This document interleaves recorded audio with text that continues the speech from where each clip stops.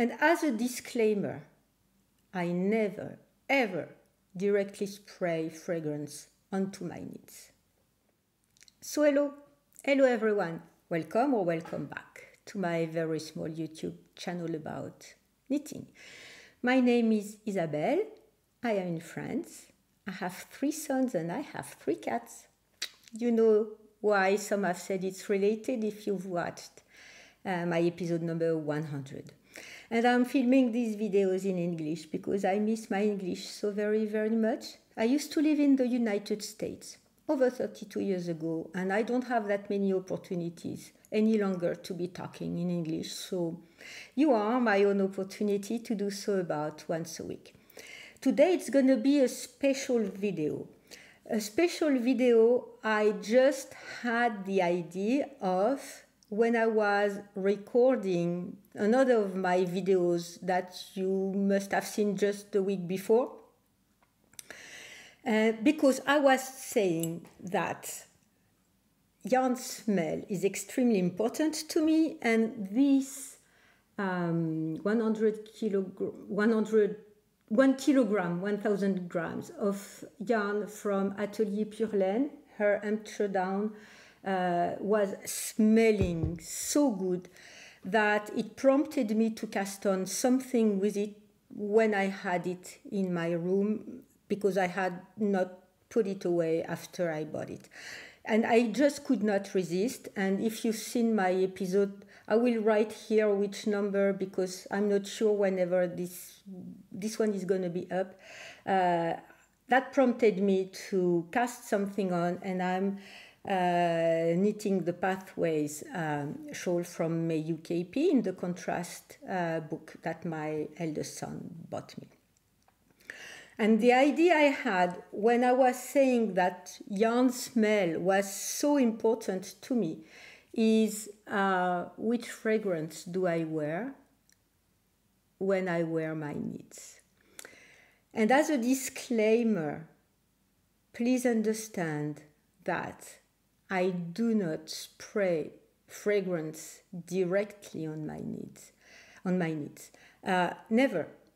I always spray either on my undergarments or in my coat, and that the fragrance just migrates to the wool the way by contact. I never spray directly on the wool, and please don't do that, and I would not advise you to do that. If you know you can do that, please let me know in the comments down below. But I think the alcohol and all the products and molecules that are in the fragrance would really damage the wool the way it would damage your hair or something like that. But fragrance has always been very important to me, very important into my life. I've always worn perfume or fragrance, and even in the darkest parts of my own life, when we barely had enough to eat, I would always save enough to buy me my own fragrance. So yes, which fragrance do I wear with my knits? So yes, as I was telling you, I've always worn fragrance from the moment I was a teenager up to now. Now I have stabilized for many years which fragrance I wear, and this is why I thought to talk about, because I'm always wearing the same. I have fragrance I wear during the summertime, I have the other ones I wear during the winter time. And to tell you, as much as these signature fragrances are mine, one of my second kid, I'm not sure how you say that in English. He was a baby. I was breastfeeding them for the year, each one of them. He stole my scarf, and he adopted it as his own transition piece. I'm not sure how you call that in English, but anyway, you know that kids sometimes have toys or other things that they carry with them that brings comfort to them. He stole one of my scarves, and he's the one to say, this is you, this is your smell, with my own perfume and my own fragrance. So which one have I been wearing for? Over 30 years, over 30 years. And this is a new one because the old one, maybe I guess I can see if I have an empty bottle. Okay, so yes, I had an empty bottle. So this one, I was just looking at it before, was created in 1983. And the two main fragrances I'm going to be talking about are by Serge Lutens. I think it's, maybe I can crop a picture because you won't see anything here.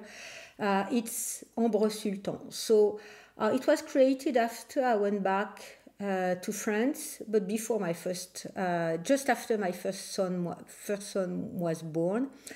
And when I smell it for the first time, it was a direct hit, and I said, okay, this one is for me, it's my own perfume. On the Serge Lutens website, they say that Ambre Sultan is amber, vanilla, and patchouli. And when I was a teenager, I would wear these little bottles of patchouli oil you could buy very cheap because I did not have any money. But anyway, I think the amber in Ambre Sultan, of course, is the main part, but the patchouli background is the one that also I like a lot. And as you will see, as you know, this video goes on, I like spicy smells. I don't like floral stuff. I don't like the very ozone fragrance that at some point were very, very popular and that smell like nothing. I just can't. The only one smell that is totally artificial that I like is Ambroxan, but which is a way to have a perfume smell like amber, but without the amber that is that you can get from animals. Well, anyway, that I like spicy smells. This is what I am, and the thing is, Ambre Sultan goes very well with my needs, with the smell of the sheep. I think it's, in my opinion, I know that smells, colors, all of that is extremely personal, and if you like aerial smells, if you like soapy smells, if you like flower smells that I really don't like at all, it's perfectly fine. The only important thing is what you like, and that brings you joy. Every time I have a splash of Ambre Sultan, it brings me joy and happiness. So this one is empty. Fortunately now at his job, my son can have special discounts on once or twice a year on a selected line of perfume. Serge Lutens ones, not all of them, but some of them, and Ambre Sultan is in one of them, is in the list, so I can have over 50% off, because these are very, very, very expensive, so don't go out of your budget just to get that one. You can have knockoffs that are really good, or any other kind of fragrance, but I like his world. I first discovered Serge Lutens when he was working with Shiseido and with the Féminité du Bois perfume that I bought. I just thought it would not last long enough to me. And to me, I don't want... This is quite of a heavy perfume, a heavy fragrance, but what I like most is that it lingers and it stays in my clothes. And I can have, I never ever splash perfume on my knits, but I would, put it on my dress. This is a linen dress. Put it on a dress, on a coat or something. And then when the knitted piece touches it, it kind of absorbs the smell, but not with all the molecules and alcohol and everything that it could get if you directly spray on wool. And what I like is after I've placed a shawl in my wardrobe for a few days or months, and I take it back. It smells like my perfumes. So Ambre Sultan being a very heavy fragrance, it's more for the winter time. I only wear it during the winter time because I think it's too heavy for the summertime. But once again, it's a matter of preference. And as we are in the summertime, I have another Serge Lutens perfume that I discovered after I discovered Ambre Sultan. So as we are during the summertime and the warmer months, in 2001, I think, I've seen Serge Lutens created another fragrance, which is Chergui. So this one is the one I got from my son workplace. And Chergui is the wind that you have in North Africa, a very dry and very warm wind. Serge Lutens is from Morocco or Tunisia, I don't recall exactly. He's from north of Africa. And I think all this fantasy about what is in North Africa and the fantasy, he created a fragrance to smell that the same way his fantasy wind, he would fantasize the way the Chergui wind would smell. And so the basic smell is immortel. I think it's everlasting flower that you call it. I will write the Latin name here because I'm not sure I recall which one it is. Cuir de Russie, which is leather from Russia, whatever that means. And hay.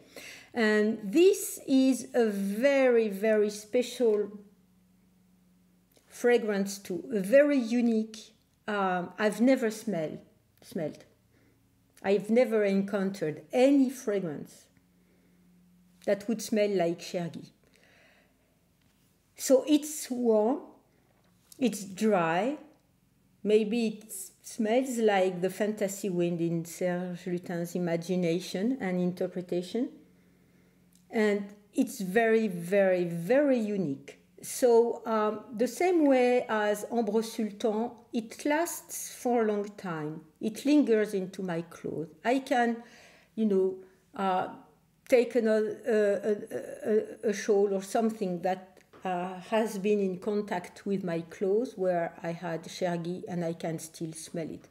And this is what I like a lot, to be able to find my smell again once I take one of my pieces that have not been washed, of course, because it goes away with washing the piece. So these two ones have been in my life. So 2001, I think I said, and the other one was 1985 or something. So they have been into my life for 25, 30 years. And these are my signature smells and the ones I'm wearing every day. Now, I do have less expensive ones, and I think I will stop because it was the year the stores opened in Paris. Oh, I will write down on Ambre Sultan too, because I think I have my dates mixed up when I was talking. Anyway, this store is Lush, and it opened in Paris in 1995 or something. The first time I saw it was in a train station, in a store at a train station mall, let's say that way.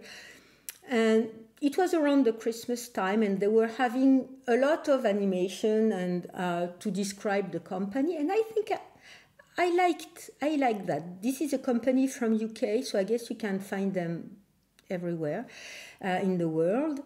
And they already had at that time. They were talking about environment and being environment friendly, less packaging, solid perfume, solid shampoos and stuff, using products that do not harm the earth, not tested on animals and everything. They were quite in advance with that type of way to present themselves. I haven't checked, I'm honest, I haven't checked if all what they say will stand a close inquiry, and if you look closely, if they do what they say. But anyway, I liked at the time this kind of approach.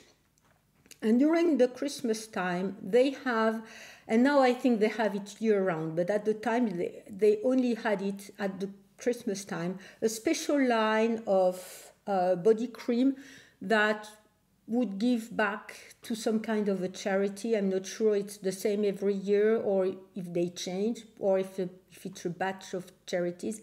But anyway, part of what you would spend on that line would go to charities. So I liked that too.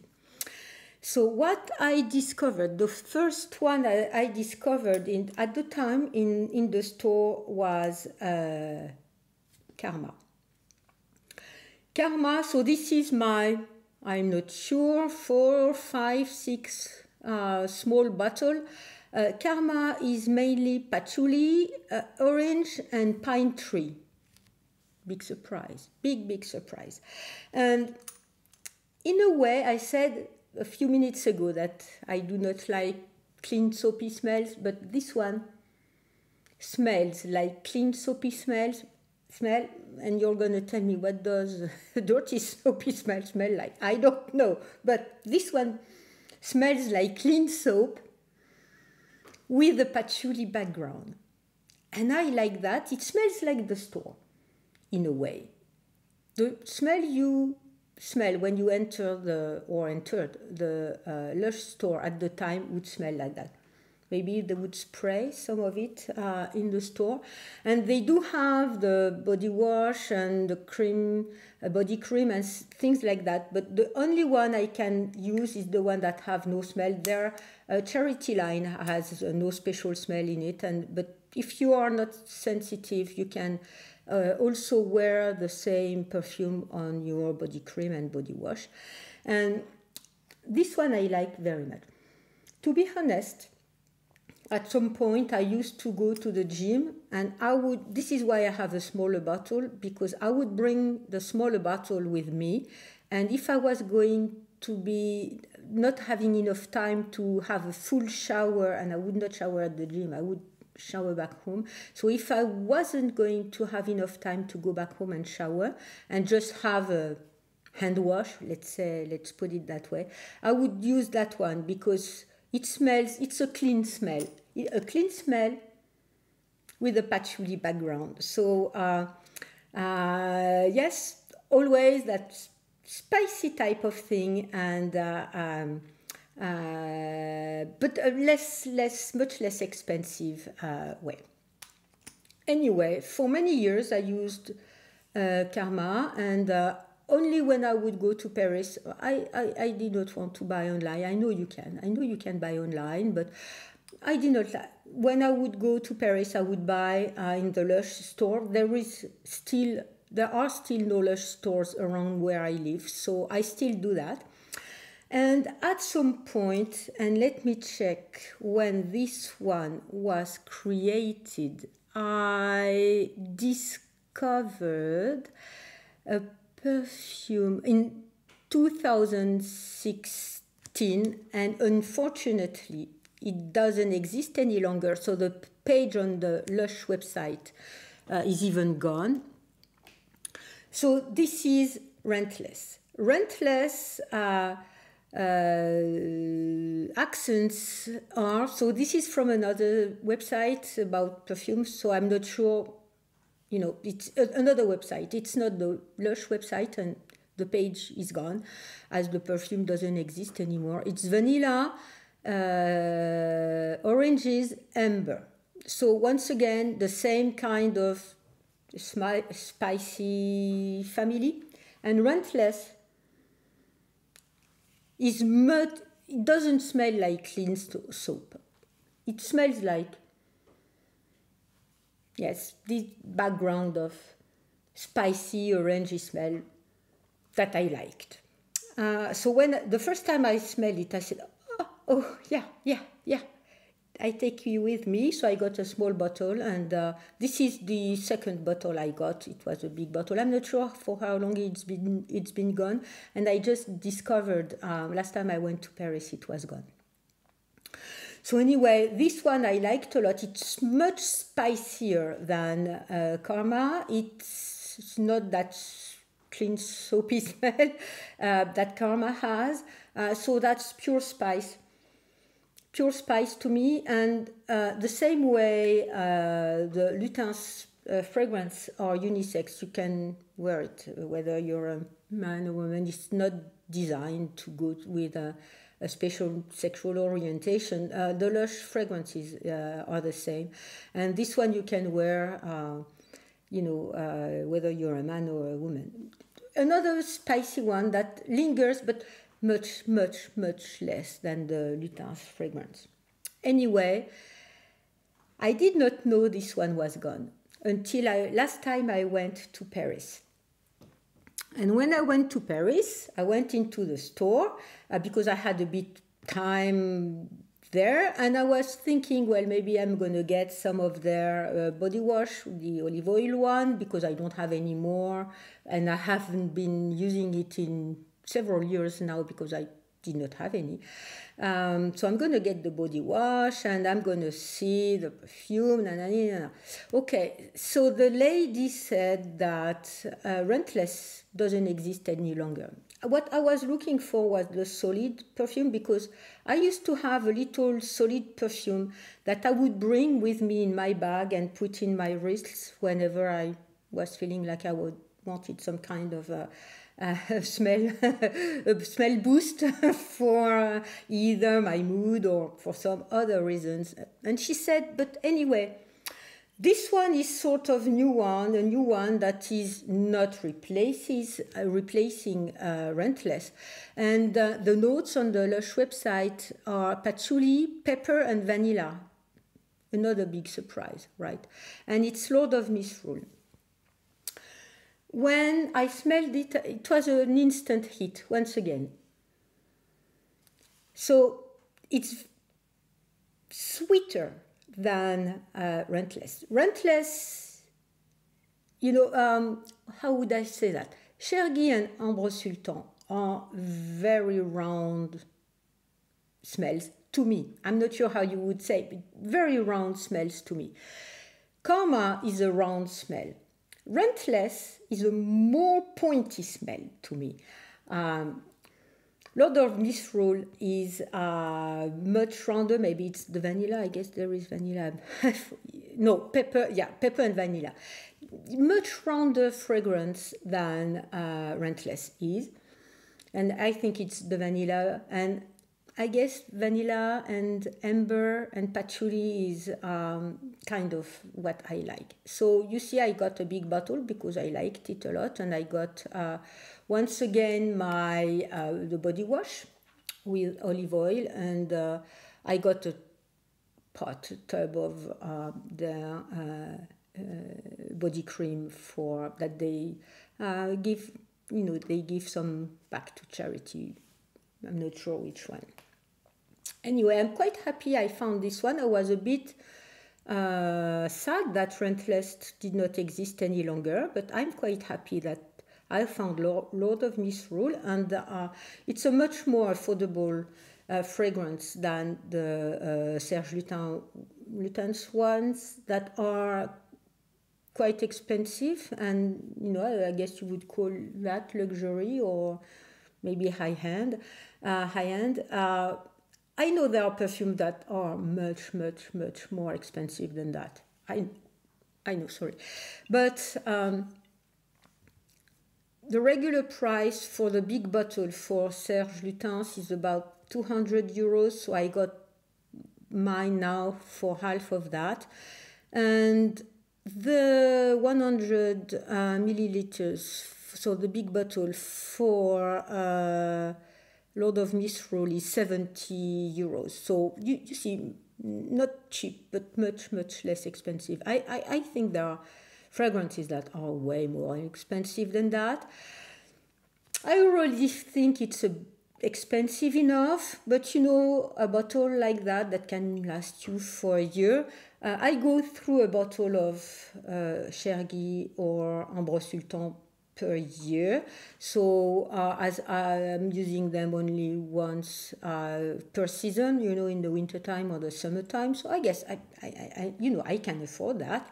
And this one, the Rentless, I've been having for many years now, and I don't use it that often, but I do like to have it in my, I'm not saying collection, but you see, I was thinking my bottle has passed the halfway point, so I need to be thinking about getting another one because I would not like to be without one. And so now I have this one in exchange or in replacement for Rentless, but I always buy a new bottle before my current bottle runs out because I could not stay without perfume into my life. Okay, so I can tell you now, this is the second time I'm recording. I don't know what happened in the middle of the first time I recorded that video. The sound went all crazy once again. Once again.